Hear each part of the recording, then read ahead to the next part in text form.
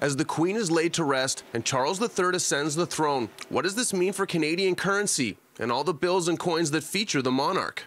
For the majority of Canadians, Queen Elizabeth II is the only sovereign they may have known in their lifetime. Following her death, questions are being raised about how the face of money minted in Canada may change. According to the Bank of Canada, the current $20 banknote featuring the Queen is intended to circulate for years to come. The Bank of Canada telling City News the Minister of Finance is responsible for approving the form and material of any new banknote, including the portrait subject, but there is no specific timeline to update the image when the monarch changes. The Royal Canadian Mint behind me in Winnipeg is a world leader in circulation coin design. Alex Reeves, spokesperson for the Mint, says he can't say how the head side of our coin will change as the Government of Canada has exclusive jurisdiction over the design of Canadian coins.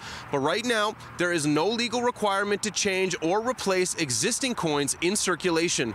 She first appeared on our first coins in 1953. Christopher Porco studies and collects rare coins. He says Canadians could end up with the image of King Charles III on our money. However, it's not guaranteed.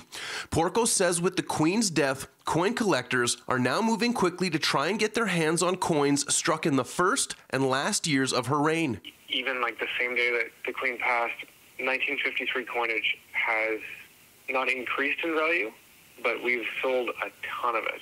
The Mint says there will not be any 2023 circulation coins with the Queen's image, but a small number of Lunar New Year fractional set coins have already been struck that do have the Queen's portrait on the back with a 2023 date. Those are already in circulation.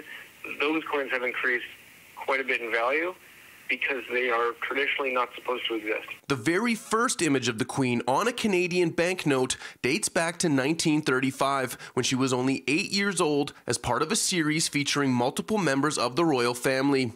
Since then, the Queen has been featured on the currencies of at least 33 countries, with portraits depicting her up to the age of 90. In Winnipeg, Mark Neufeld, City News.